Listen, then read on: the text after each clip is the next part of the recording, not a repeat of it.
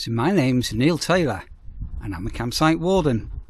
I'm on my 5th year of being a warden, and I'm currently working on an adult only site, not that sort of adult, with no children, in a place called Mumby on the Lincolnshire coast in the United Kingdom.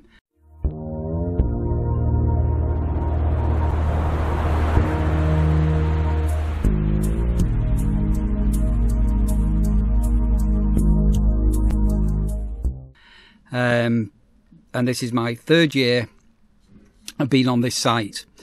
So why am I doing this vlog on how to become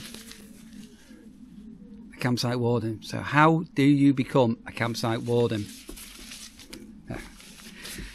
So I've done a series of vlogs over the years on the role of being a campsite warden, and I recently did a video called My Tiny Home, about living in a caravan, and that sparked a lot of interest and people asking me how do you live in a touring caravan? And then I sort of said, well, I'm a campsite warden and a touring pitch is part of my role.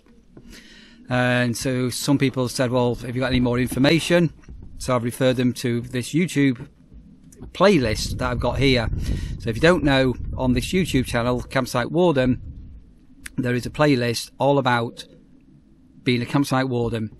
So how do you become a campsite warden? Before we go into how do you become a campsite warden, you need to ask yourself, why do you want to become a campsite warden?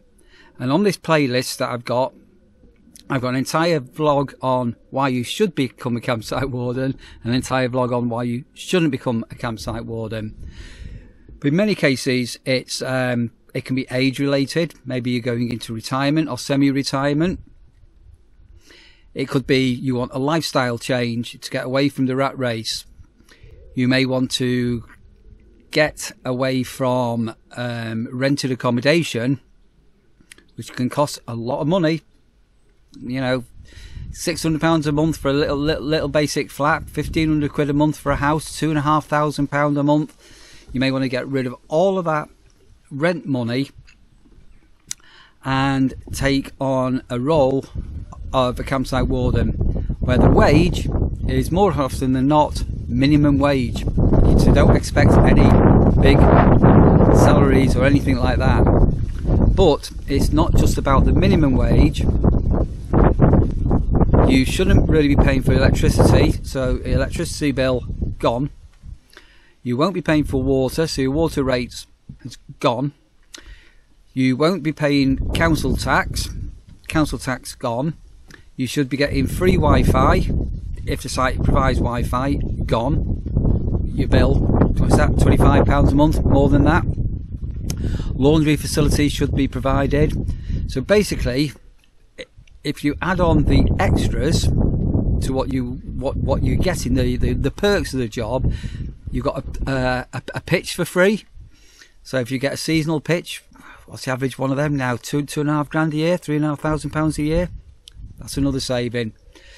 But how do you become one? So first of all, just quite literally go onto a search engine, go onto Google, and just put in campsite warden jobs, and you'll start seeing a number of portals advertising current vacancies. So there's a website called UK Campsites, which is quite popular, and then there are other portals and things like that. But also think out of the box when you're looking for work on your role of becoming a campsite warden. So the Camping and Caravanning Club and the Motorhome and Caravan Club, the club sites, have their own internal recruitment processes. So do approach the club sites and make sure that you've got an up-to-date, quite short and concise CV about what you think your personal skills are to become a campsite warden.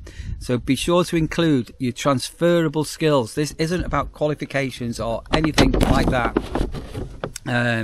So your life skills are quite often better. But most of the jobs that I've done, so I have worked in Northumberland, I've worked in West Wales, I've worked in South Lake District, I've worked in Somerset, and now I'm in Lincolnshire. I've tended to look at an area of the country. So just as an example, when I was working in West Wales at a campsite called Dolbrin, I sort of went to an area. I thought, you know what, I don't really know this area very well, I've never been before, it'd be nice to work here and on my days off get out. So I approached all the campsites in that area, sent out an email with my covering CV, and I've always been offered work. So as I'm recording this now, we're coming into August 2024, and this isn't really a good time to be looking for work, because most campsites now should be at peak season with all the wardens in position. But vacancies do come up, wardens can leave for whatever reason, sites can be busier, they need an extra pair of hands, and yeah, so there is work all year round, but ideally you should be looking for work sort of Christmas, just after Christmas, which is when the campsites are getting over their winter breaks and we'll be thinking about opening up in spring. Quite often a lot of them open up 1st of March. So think out of the box on where you're going to potentially apply for a job. Heed some warnings here. If you're on a job portal, to say UK Campsite, and you're seeing jobs that are being regularly advertised all the time, so there's a certain campsite and there's plenty of them and they're always advertising for staff, make sure you make a note of those campsites, because alarm bells should be ringing. Why have they not got any staff retention? Why are they always looking for new staff? What is wrong? Why are they always advertising? So just be mindful that if you're looking at campsites and every month or every few weeks it's advertising, alarm bells can ring. If you do find a site and you manage to get through to an interview stage, be sure to have questions to ask the owners, because when you do the role, this isn't really a job where you start work at 9 o'clock and you finish at 4 o'clock.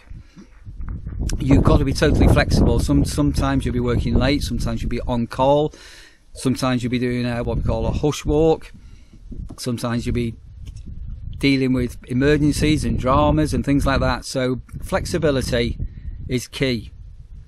And also, some campsites are only open for 6 months of the year. Some campsites are open all year round.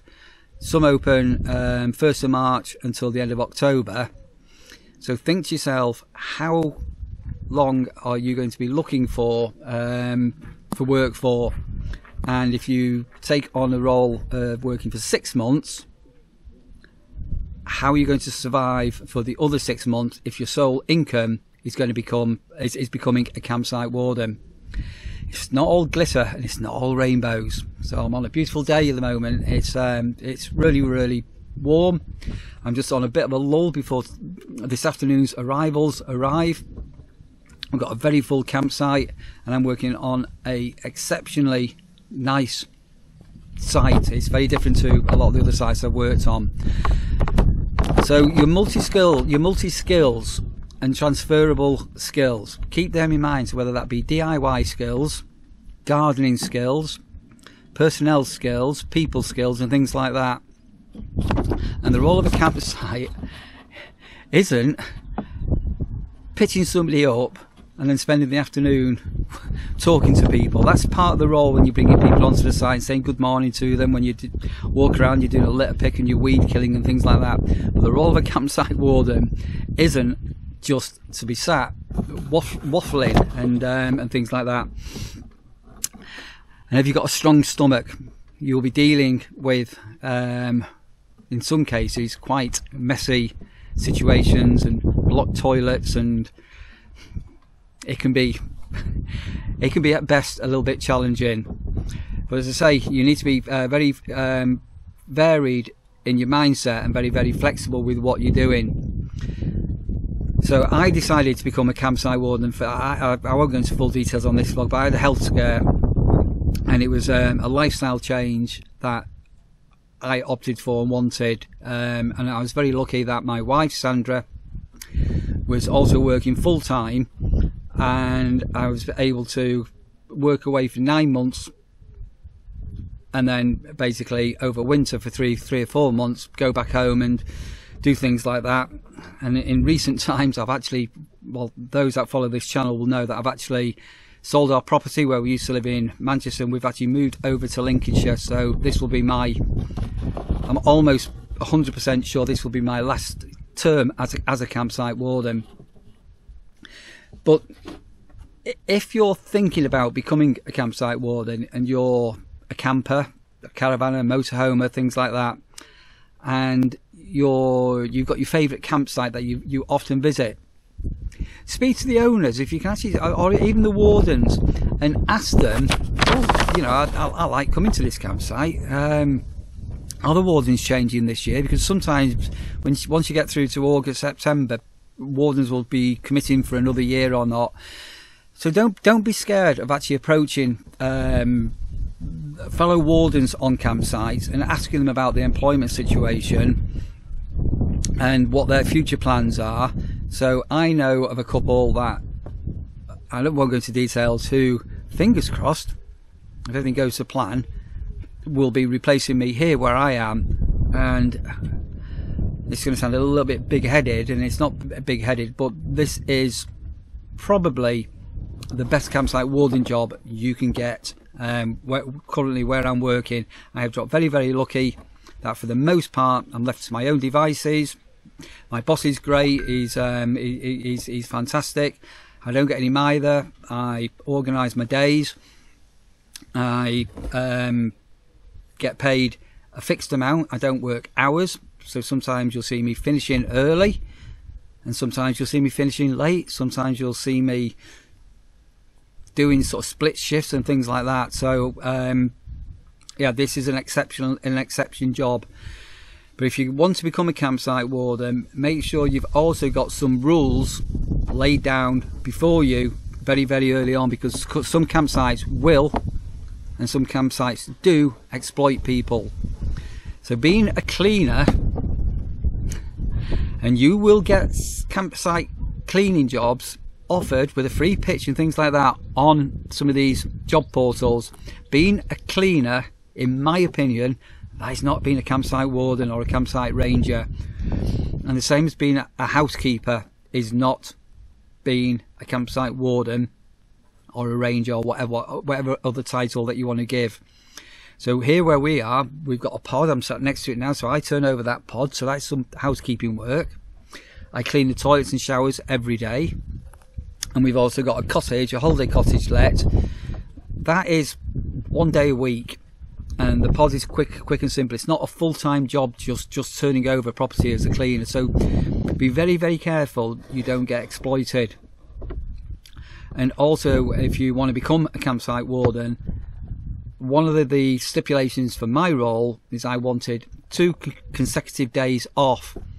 So some campsites may want you to stay on the campsite even though it's your day off. You're not allowed off the campsite, or you're not allowed out in the evening because you've got to be on call and things like that.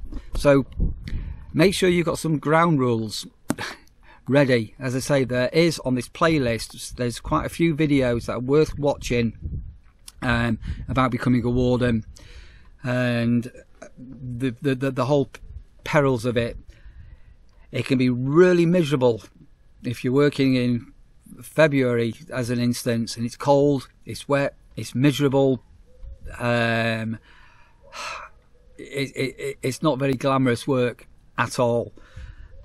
But as the season approaches and you hit sort of Easter and then the May spring bank holidays, the weather improves, and you look at this now. We've had an amazing couple of weeks where it's been dry, but we've had 3 months where it's just done nothing but rain. It's been cold and it's been miserable. So be prepared for inclement weather and working outside in all sorts of weather. You can't just sort of say, oh, I'm a bit cold today, or I'm a bit wet, I can't go to work. unfortunately, getting out there in the wet and cold, it's all part of it. But as I say, if you want to become this warden, just think out the box of where to look for work. I've found personally approaching campsites directly has worked personally for me. I did apply for a job for a very well-known, very, very large holiday company. It was the worst job I've ever had. The private sites I've worked on, with the exception of one of them, have always been okay. I had another dubious site owners is probably the best way to describe them. Very dubious. And in turn, I know of other campsite wardens who have also worked for the same site who said the same. So yeah, basically, I'm hoping this has been of some use. You can comment below if you're able to with any questions that you have, and I always try to reply back to any questions or comments that people make. So even if you've got a very, very silly question, do ask it, and I will try to respond. And just remember, if you're able to, also, yeah, if you want to smash the like button down there, fantastic, and subscribe to the channel if you wanted to, that would be amazing. For the past 3 years, I've also been putting out a vlog a day, one video a day, mostly for several months of the year, about being a campsite warden and what my role is and things like that. Obviously, some of it is private life, but do go and binge watch some of my videos. The wind's getting up. Some of the videos that I put up over the years. I've got some going right back to working up at Hadrian's Wall campsite. There's a vlog on there all about my day, getting up in the morning and feeding chickens and feeding ducks and all the rest of it. Day is in the life of a campsite warden. You'll find I've got a vlog called Moaners. Go and check that out, where the frustration about people who come to campsites and moan, that was very controversial. You need to have thick skin. You can be having people staying with you and they're as nice as pie. We've had it this year. 2 pitches where the people have been really, really nice, and then they've gone off site and said really, really nasty, bad things. You try not to take it personal, and you think, you know what, you're a complete and utter git for doing that. So make sure you got thick skin, and also make sure that if you're looking at a campsite, go and check out the site reviews, because that can also give you an indication of what the campsite is like to work on. So if you've got campsites full of bad reviews and all consistently bad reviews and the reasons, use that as a pointer. Do your research. What else is there really? As I say, it's a complete lifestyle change. I've said that I'm on my 5th year of doing this now, and my time has come on to actually move on and do different things. I've got a whole new life ahead. As I say, we've moved to Lincolnshire, and if I hadn't have become a campsite warden, if I hadn't have done this role and this lifestyle change, our lives, my family life, would not have changed in the dramatic way that it has changed, in the sense that we've sold up, we've relocated, and myself, my wife and family are heading to a brand new Lincolnshire lifestyle and a brand new life. So if you found this of use, that would be fantastic. And as I say, it's not all rainbows, but you know, you can wear a high-vis vest if you want. Some sites provide uniforms, some don't provide uniforms and things like that. To the people that asked me to produce the video, if you've watched this, thank you for making the suggestion. I have done very similar videos in the past, and this is just a bit of a waffle, a bit of a refresher. Basically, because I've got a free half an hour, I thought I'd get this done.